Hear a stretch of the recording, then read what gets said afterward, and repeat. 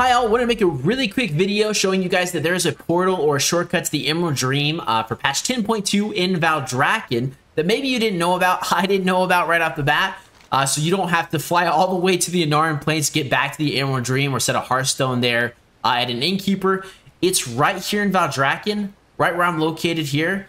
All you have to make sure that you do is to complete the campaign quest called Emerald Welcome.